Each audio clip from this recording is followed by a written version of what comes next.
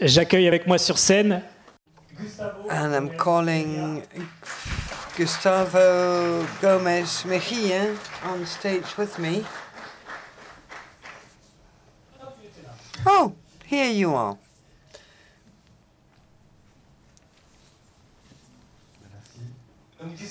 So, Gustavo, you are a member of Aester, and you are a professor working with the university in Tours. So first, can you say a few words about the wonderful city of Tours in which I live?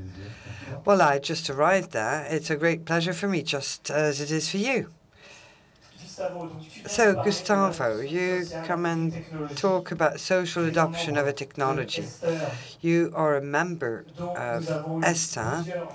We had various representatives of Aester who gave us demos of Frogans sites.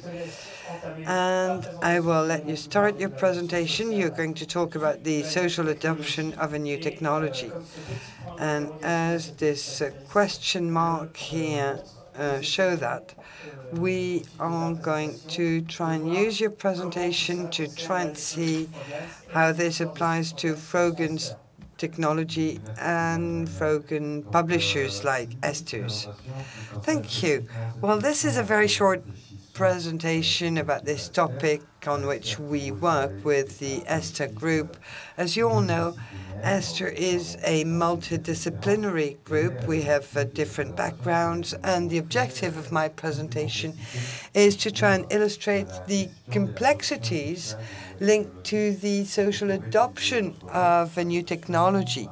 We could talk about taking ownership, assimilation, adoption. At the end of the day, it's all about something that we talked about many times during the evening. It's about creating users.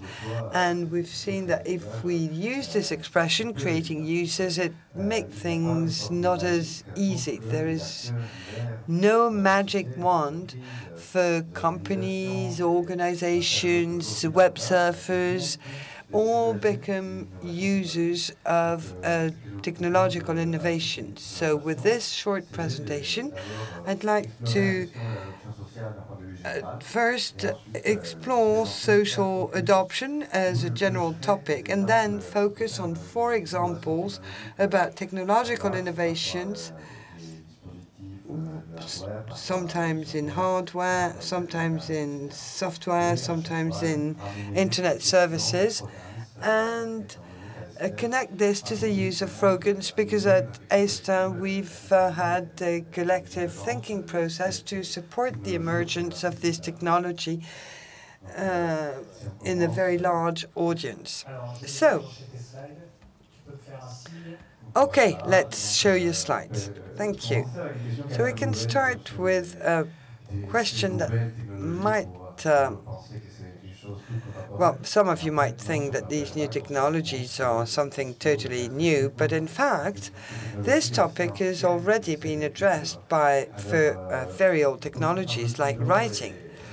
So, to stick to this framework, we can use this dialogue of Plato. My colleague has offered me this wonderful technical device with which I can point at things. So, as I know your talents as a comedian, I'd like you to help me.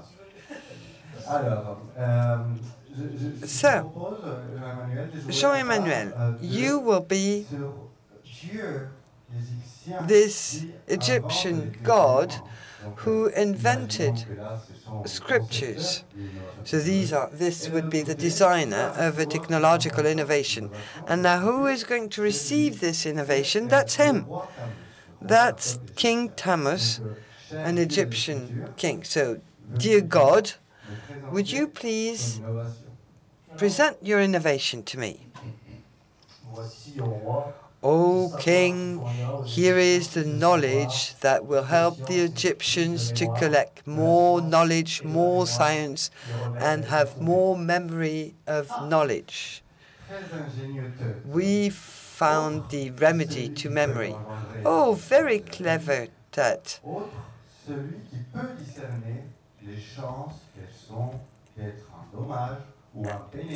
He is lucky the one who can figure out what will be the benefit for those who are going to use this device. So behind that we see a dichotomy, very traditional one, already pointed out by Plato in Phaedra, where Socrates talks to Phaedra. And what we need to remember is that the one who designed scripture, the entrepreneur developing a technology, tends to sell it showing all the benefit. Here is science, here is knowledge, here is memory. Because the designer has a lot of love for his innovation. He's like the father of the innovation. And the god and the king represents the users with this critical distance and says, well, I'm sorry, but it's not for you to assess the use of this technology. And this has been in the mind of Aester because we do realize that inventors are not the users. So the comment of this founding dichotomy has already been addressed by philosophers like Derrida. Now, if we think about the social complexity of technological breakthroughs, we can have Steve Jobs in his in this mythological paroxystic moment. I'm not going to ask you to play the part of Steve Jobs, but Steve Jobs always said you need to start from customer experience and then work all the way up to technology. You cannot start with technology and then try and decipher to whom you're going to sell it to. This is a mistake I probably made more than any other person in this room, and I have the scars to prove it. So there is this modern mythology of new technologies in which we have a statement to be user-driven, user-friendly, to be on the side of users, but sometimes it's not true. So I'd like to insist on these complexities. Everything is not always focused on users. It's not because you claim it is that it is. And this is something that we want to think about. Frogans is a new way of writing, a new language, a new potential to express ideas, which is very complex. So that's a strategic work that I'd like to explain in 4 examples, fully realizing that each time we are trying to understand what can help the adoption of a new technology. The first crucial factor in what we consider is the adoption of a new technology is the imaginary representations. For us at Aester, it's a first job. We've already talked about issues related to that. It's a very upstream work on representations. We think about the words, the images that come to mind in a very free way. So when you talk about a new technology, what do you think when you think about Frogans? And then what are the arguments that we use when you present Frogans to entrepreneurs, to lawyers, So you need to prepare your arguments. And that's very important to help people buy in the new technology. So it's all about making people dream what a technology can inspire.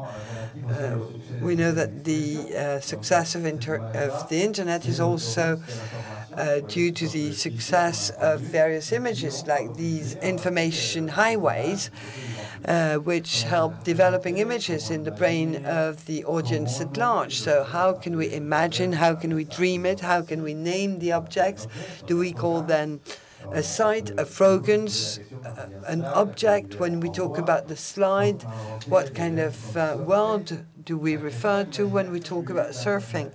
You know, the internet is a very free-flowing world in which you can surf, and this helps people buying in these new technologies and adopting these new technologies. More recently, we had the virtual communities, and then there were the launching of Web 3.0 companies, and I'll never forget the day when in 2009 I saw an old lady reading Direct Morning, and the headlines were about Twitter, the new way to speak.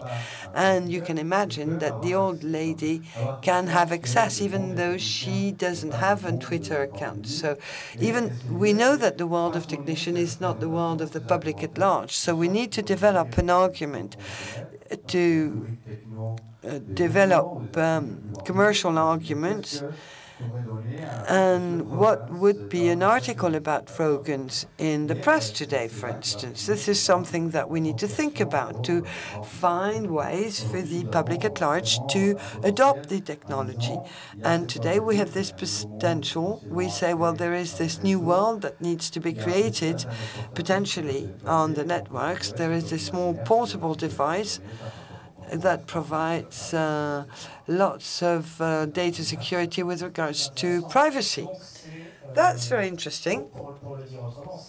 So this is the connotation of the word, which is going to have to influence the use. And as you said, if there is a piece of article about Frogan in the women's press,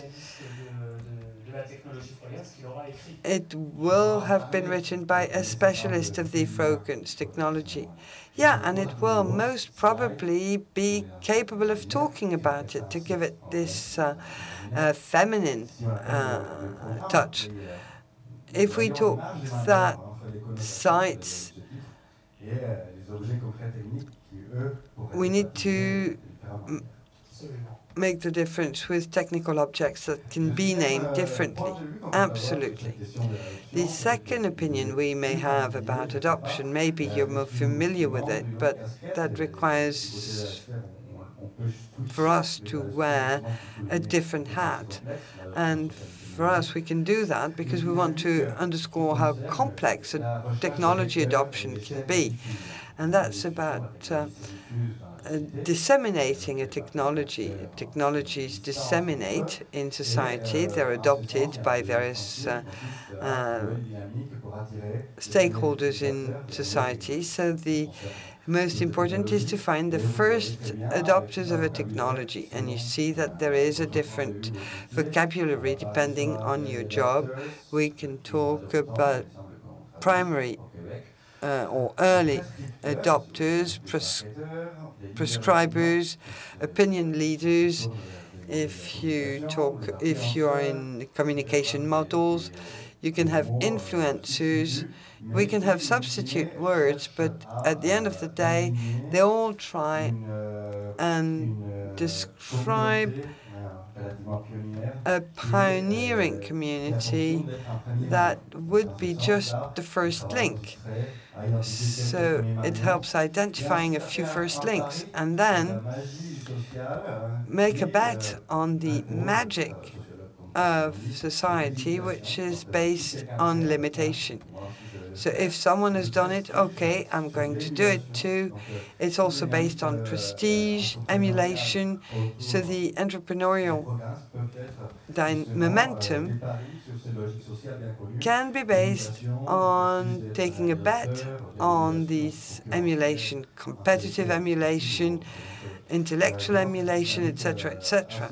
And I think this is the very general emulation. It can be true for these diagrams. You see the exponential graphs for the adoption of a technology. And then we can start about mediation mechanisms. You have a first beta version that creates a small circle of privileged users, and then it expands and spreads the good word. So this is where you have creative players and actors that will create the first link for Frogans. So for these first links, we have a number of users that would be very restricted, but then there is a buzz, and these users set the standard, and you are talking about an increasing number of users. So you were talking about imitation, assimilation. I think you can also talk about being jealous. Oh, my competitor has it. Why don't I have one? That's all very clear. Third perspective, and we're getting slightly schizophrenic here, but that's the objective, because a social adoption of a technology go through very concrete empirical confrontations. By empirical, I mean the concrete experience of the piece of software, but it's also tactical confrontation, because there you have a confrontation vis-a-vis the designers. So designers and users don't always have the same vision. And in this conflict, we can prove that the technology was adopted. And in that respect, there is a progressive discovery by designers of what escapes their strategy. We're close to the sentence mentioned by Paul or Mr. Gomez-Mejia. If we can anticipate all users, it means that the technology is of no interest. And this is when what you'd not anticipated, the not very orthodox routines in which a Frogans site is being used, or ruse. All of us, we have different ways of using a piece of software, or even transgressions, can prove that technology is being adopted. If you have small ruses, it means that it belongs to you, because you have your own way of managing the technology. It's slightly destabilizing for the designer, but it's a very good proof that the technology has been adopted. And it's in the designer's interest to accept the creativity of its users. And it took time to discover that the Minitel was going to be used for sex services. And maybe it's going to be the same for the happy owner of Sex Star Frogans. And this could be a surprise, but it will also be a proof that the technology has been adopted. For modern formats, you have the hackathons, which are increasingly popular in an effort to release or set free this flash creativity. And on Frogans' site, what would it lead to? I mean, it's all destabilizing, but it uses the possibility of the code, and it helps the designer get the feedback from the field. Okay, I make a commitment here. There won't be any porn content on Sex Star Frogans, because Frogans cannot be registered as a site name to avoid any confusion. Okay, last hat you can decide to wear when you start thinking about the social adoption of a technology, and it's about adjustments between users and situations. This is probably the most complex viewpoint, the one that requires the greatest attention to concrete situations. But the starting point is to start thinking to what would motivate people to use such technology instead of such other. And when you start asking yourself this question, and you're not in an easy situation in which you have either desire or need, then you realize that adopting a technology depends on many different factors. First, perception. How is the technology perceived socially? what is the environment of the technology? How is it perceived? Then you have the question of social norms. Is it okay to do that? A few years back, it wasn't very smart having a Facebook page for many companies. Back in 2009, all newspapers, no one could tell that all newspapers would have their Facebook page. So is there any legitimacy in tweeting during a conference? Now it is, but a few years back it wasn't. So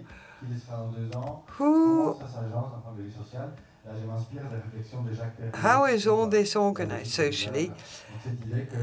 And there is the idea that it's not because there is an instruction for use, that there is an official language from designers, that users will follow that.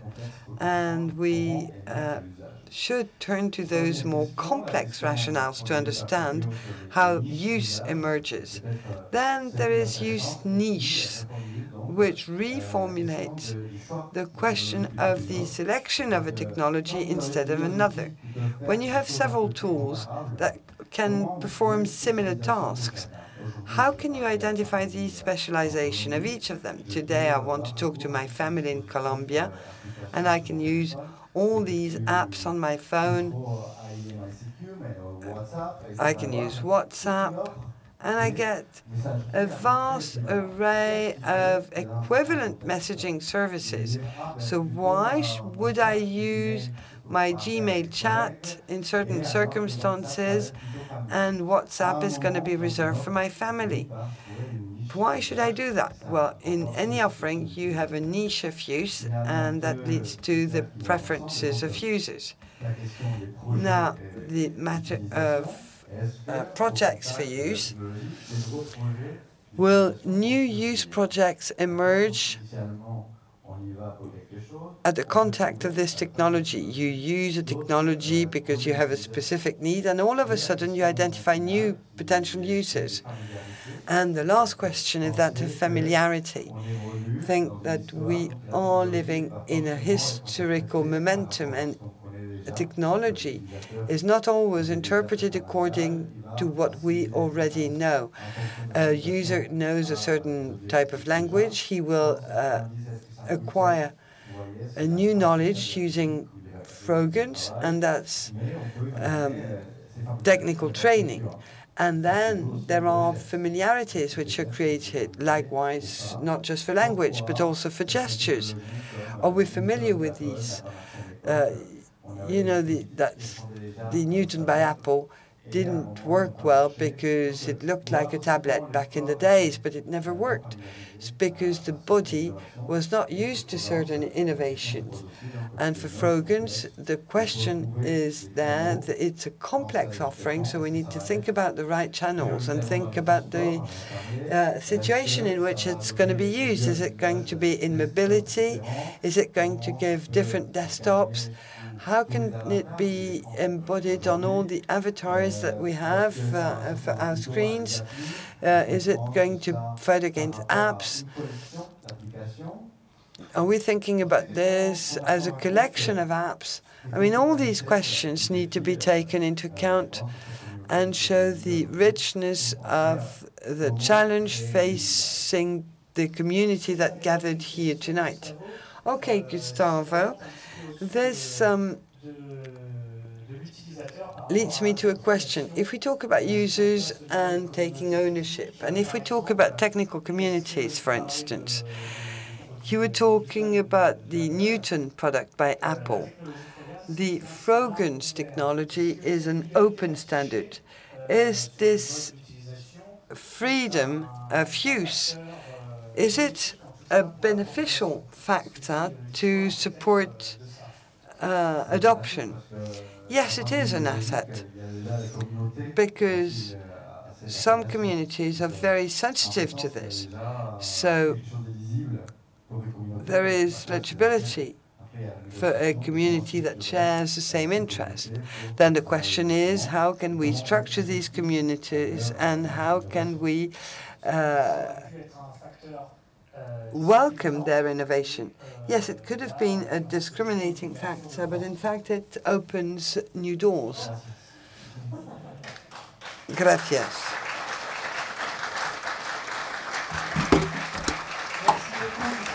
Thank you very much indeed, Gustavo. I'd like to ask you a totally subjective question. You talked about references, we talked about Plato, and we talked about more modern authors. The social adoption of technologies was an approach which was analyzed later. Now we see something coming out. So for you as a scientist, is it always interesting to see something new coming on the market? Yes, and it's a motivation because I think it's a great opportunity to be there when the technology is being formalized and see it evolving and developing and growing, because we are dealing with new objects, with new possibilities for the future. And as a scientist, I have this fascination because we can explore the language, but in real time we can see new adoptions. And this is fascinating. Thank you very much indeed. So we'll take a few questions from the audience about the social adoption of new technologies. We can talk about Aester's work. You work with the Aester group. You are on the scientific side, like Etienne was also a representative of the scientific community, but you're also technicians, experts in marketing, and very much experts on online presence. So I encourage everyone here to visit your website. Do we have any questions?